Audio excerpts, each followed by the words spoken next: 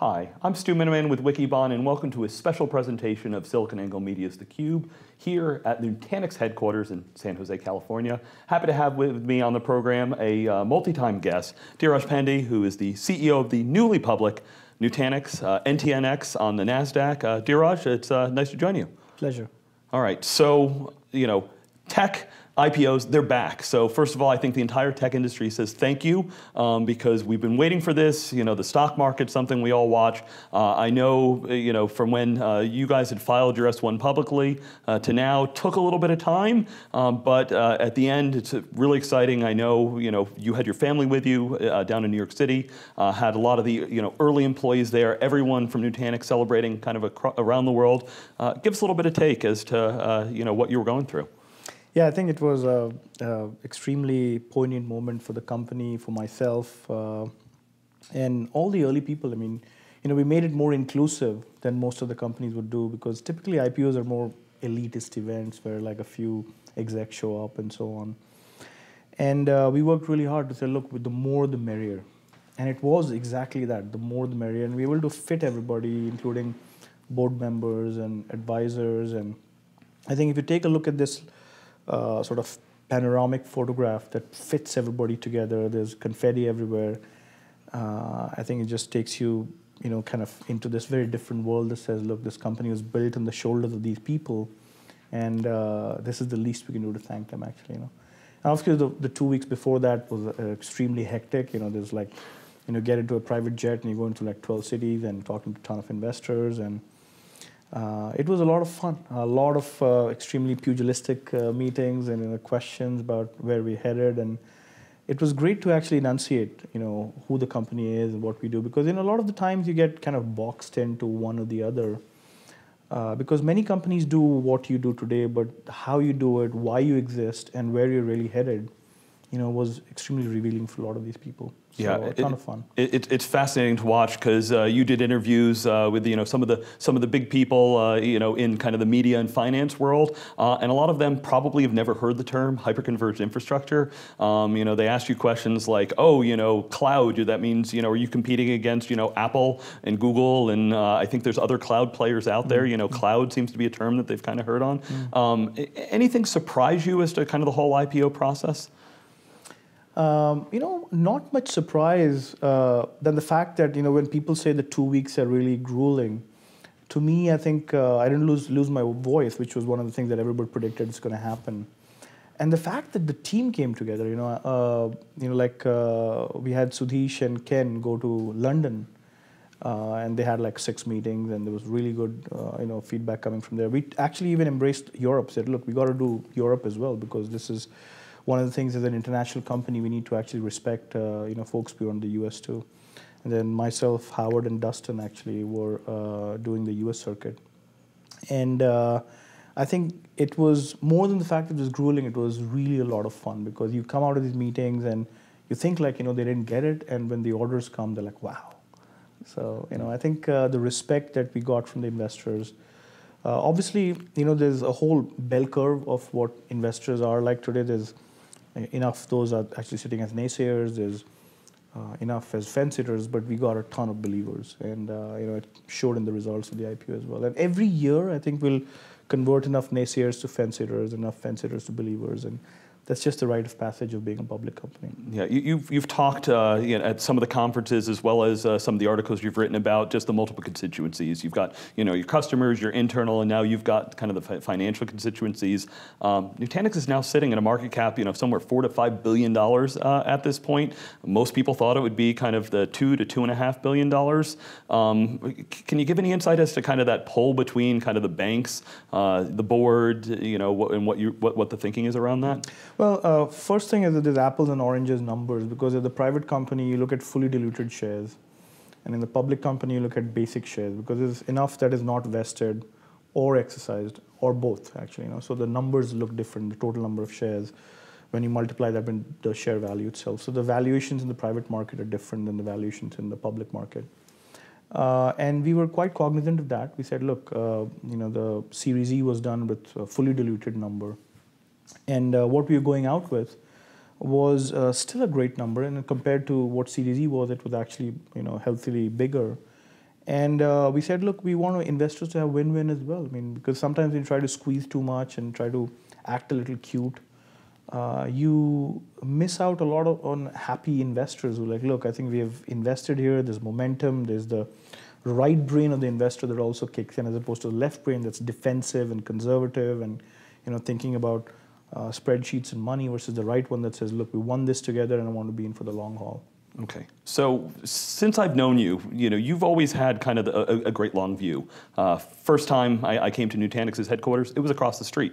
And it was a small little place. It felt like they were putting on certain awards and paint was drying on the wall. I think we first got the kind of the blue and the green. And every time I visit here, there's a new floor, there's a new add-on. This time you've got the NTNX all over. I didn't see a big stock ticker anywhere though, but you're done now, right? You've gone public, it's the exit, money. I'm sure there's a whole new line of, Tesla owners in the company. So, this isn't the end. Where is it in the journey? I mean, if anything, we don't even talk about the ticker, or we are telling people, look, every day, you should probably today, because the paint is still new on the wall, look at it once a day, and that's a win. In a few weeks, just look at it once a week, and in a couple of months, just look at it once a month. And then this is the way you slowly wean away from looking at the numbers, because after buying a car and a home, what will you do with all the money? So let it be where it is and focus on really building, because we've barely begun as a company. I mean, if you think of companies that have changed their identities from where they were to where they are today, I mean, from selling books to selling retail e-commerce to selling computing, it's a massive journey. I mean, going from what Microsoft was in '92 was an office productivity tools company, to operating systems, to personal computers, to data center, to whatever, cloud today. I think, this is the journey that we are on. And 7 years is nothing, compared to what we believe. I mean, the great thing about us is that the market is big. I mean, it's about computing. Hyper-converged is an ephemeral word that will fade away, just like smartphone, the word smart faded away, actually. Everything is a phone now, and everything is smart, actually. So the idea of bringing everything together in pure software, the idea of doing more automation, more machine learning, more one-click, that stuff is what computing is all about. They're melding different clouds, I think. So in terms of innovation, there's so much to be had, and not just on the engineering side, but on product management and marketing and sales and everything that we can innovate more on, So I think people have really looked at it as a checkpoint. It's a little bit of a validation, a pat on the back, and I think we'd be remiss if we actually went and started to look at the ticker too much. So I think in this whole company, we want to banish the ticker and focus on things that matter, and checkpoint whatever. I mean, because when you look at the kind of the ground realities, there's enough people who came out of college. This was their first job. They've been working 5-6 years. They've been telling their spouses, look, this is going to be worth something. So the sacrifices, will need to be sort of a little bit, responded to as well. So they'll go back and say, look, this was basically one checkpoint, but we do this, we buy a house, we pay for the mortgage, we buy a shiny car, but then let's go and do this for the next 7 years. Okay, we've got a big show of yours coming up in a couple of weeks. The .next. I know we interviewed you and many of your customers, thought leaders at the show in Vegas. You've been doing road tours all around the world, but the big European show is coming towards the beginning of November in Vienna. What are you looking forward to at that show? What can people expect that are going? Well, one thing that we've done really well as a company is when we build a product, like we built our operating system, we said let's take it to where the customer is. Let's meet them where they are. That's why I personally don't believe the public cloud it's too rigid an opinion. Oh, everybody should come to us because we built our own. And that's what we're doing with this whole idea of taking this operating system, it's an enterprise cloud operating system, and take it to where people are. And when we build another product like .next show, we're like, look, let's go and meet where people are, as opposed to having this self-righteous feeling that everybody should come to us, whether it's Vegas or DC or Miami or what have you. So I think it's that kind of an aspiration that takes us to 100 cities, and it's a lot of work. I mean, the team here, does a lot of work to actually take it to where people are. And Vienna is special. I think it's one of the cities that I'd love to learn more about in terms of history and so on. We are doubling down in Germany and Northern Europe, and we've done a pretty good job outside the US in terms of international business. We're already 35+% international, which is basically telling you that we've built a business that's not a hack. Because many companies come out public and they still haven't figured out, they have zero muscle memory on international business. What does the channel look like? What does the distribution look like? What about Japan and Germany and places like that? So the last 4 or 5 years, we've seeded a lot of these countries, and now it's time to double down. And going and trying to understand their business itself. What are the safe harbor laws, and what are the compliance things that they worry about? What are they, because the cloud is going to be such a nuanced term outside the US that you need to really learn exactly what it means to really consume infrastructure like the way we want to consume. Right. When it comes to the conference, though, one of the things I've loved about your events is not only do you bring in speakers that stretch my brain, but they're ones that you actually have relationships with. So it's always interesting. I looked, you've got a speaker series coming through here. So Condoleezza Rice, who spoke at the Miami event, spoke here. Dr. Vinod Khosla, I think was here today. So you've got one of your favorite authors is coming to Vienna. I'm looking forward to, Nassim Taleb, and there's so much to learn. A lot of his writings are very profound. You have to probably read his books a couple of times, but they're deep.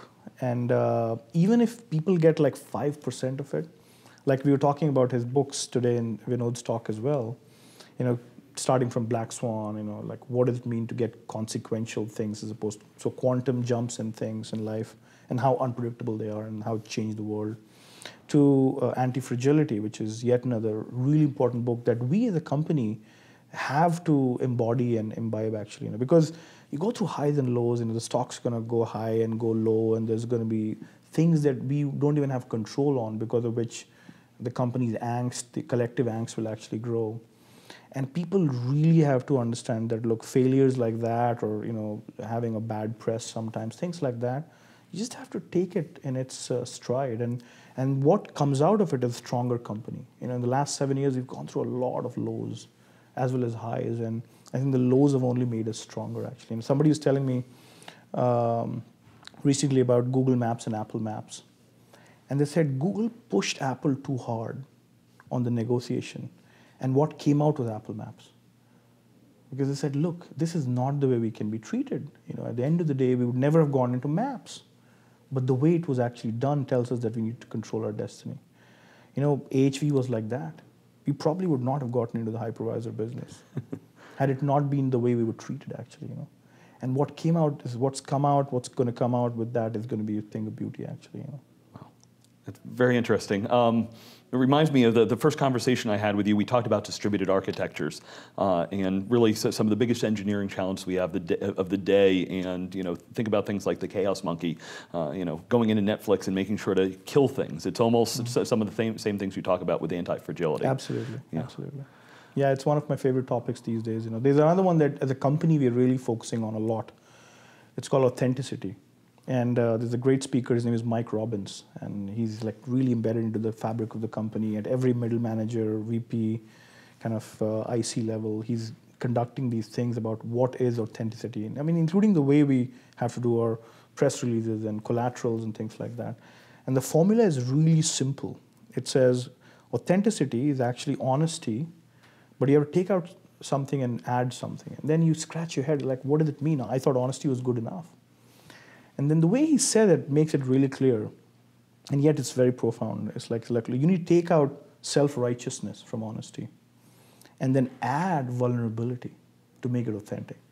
And then you start to think about it like, wow, that is powerful. So we're going deep into vulnerability as a topic. Like, I just found a professor, she focuses only on vulnerability. So she'll be part of our speaker series very soon.